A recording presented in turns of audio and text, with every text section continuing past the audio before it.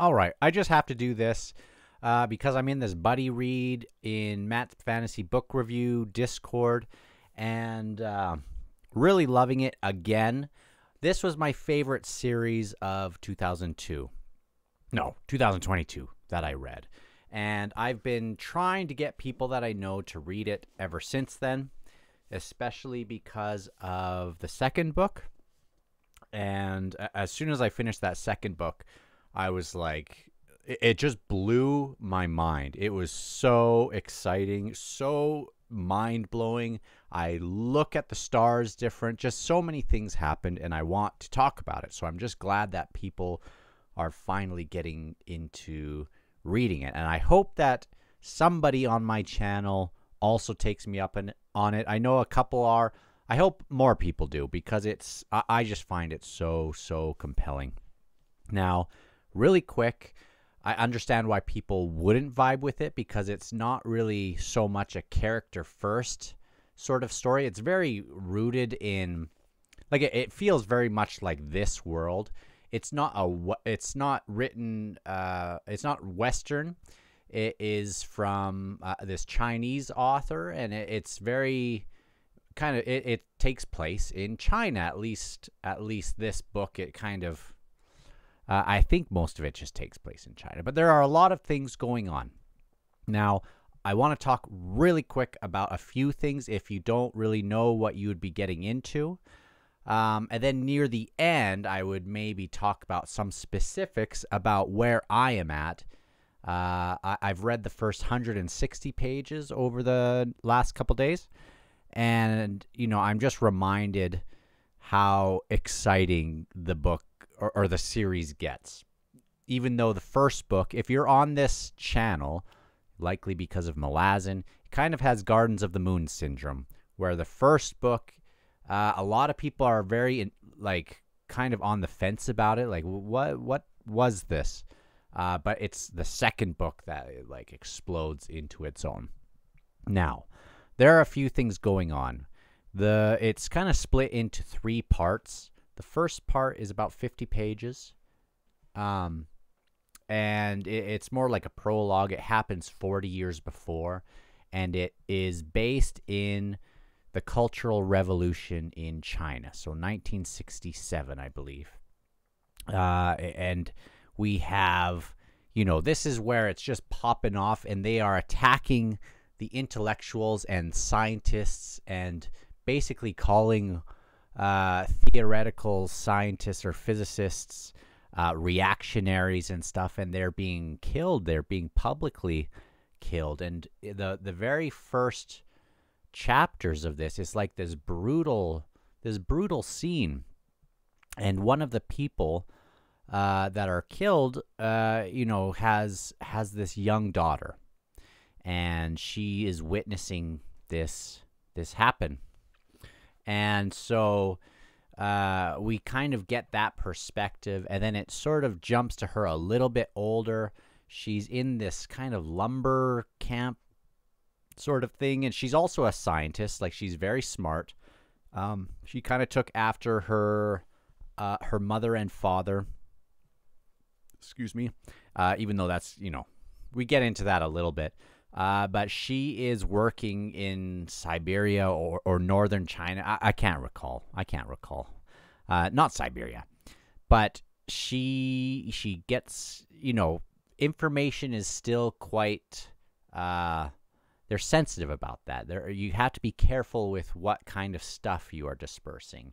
And she gets involved with some things that she maybe shouldn't have. And she ends up at the end of this first part, which is just short, and it's just like a part of this. So I hope this is okay to tell you guys at this base, where instead of going to jail, at least she can go to this base that has this big radar, and she can work as like a, she can work. They can make use of her expertise and that kind of thing. She was selected for that reason, and then kind of ends with that, and jumps ahead 40 years. we do get a little bit of that back and forth from her perspective and some of the things that happened 40 years later. And you get to see kind of what they're doing. Even she's kind of confused what they're doing. But in the common era, scientists are like committing suicide. They're either being killed or they're just committing suicide. And people are like, what is going on? The government's trying to figure things out. There are different kind of groups that are trying to figure out sort of what's going on. Something's got them very rattled. We have people are doing these physics experiments that are kind of not what you would expect. They're not reacting the way they would expect. Like, it's like there's this chaotic element where it's not predictive like it used to be. And it's just got them really, really rattled. Now, there are two things that I want to talk about that are a little bit more specific about the first 60 pages. And mainly for people who still would be on the fence, who they might need a little bit more of a boost. And it still doesn't get to where the series can get. Like, it still doesn't really give the spill the beans, but there are a couple things that are going on. There is this countdown. And, I want to talk about it a little bit, but not the specifics. But there is this countdown happening that this guy is starting to detect. And it's freaking him out. I won't say how this is happening, but he's seeing this countdown of like 150 days or something. And he is like, what happens at the end of this countdown? He's also a scientist for like nanotechnology. And just like the way that he's seeing this countdown is very cool and very weird, and doesn't have really a descript or a reason why this is happening that he can figure out. And that is something very interesting. That's when kind of the sci-fi comes to life. So we have him doing that. And there's this other thing, and it has to do with the name of this book. It's called The Three-Body Problem. And the three-body problem, there's a theory where you can kind of predict the arc of a ball, like one object in motion, as well as two objects. But as soon as you throw that third object in, it becomes unpredictable, and you can't really do that. Something like that. I'm not a scientist, but and so there's this video game that scientists and some people are playing. It's like this VR. They have a haptic suit. They go in, and the world is very kind of odd. And a part of what the people are doing within this is trying to figure out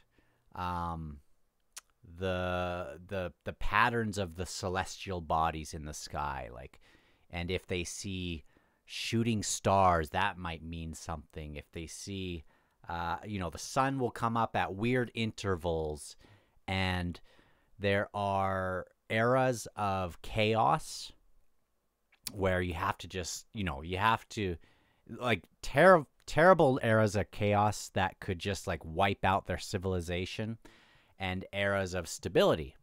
And they're trying to predict this.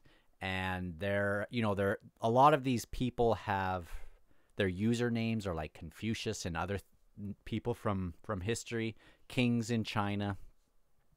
And it's very interesting to see their theories as they're trying to figure this out. And there will be a reason for all of this, but it's just kind of compelling to see that. And I don't want to give away what happens during a chaotic time and what happens during a time of stability, but it's very, very cool. And I think you guys should read it if you haven't. I understand why people would find it dry, because it's not like you have this stable boy who becomes this and, is like, has a lightsaber and da-da-da-da. It's not that kind of thing at all. It's more about this situation. Like, what is happening at this radar group? What is happening with these numbers and this countdown? What is happening with these scientists and these physics experiments? And what is happening within this video game? And again, it is my favorite sci-fi series. And I just love it, but I totally get why some people would find it dry. But again, if you read the first one, and people on the Discord have generally really liked it, I think. At least that's, it's only the first day, but that seems to be what people are saying. And again, if you find it interesting, just you wait until the second book and the third book as well. So I'll talk to you guys later.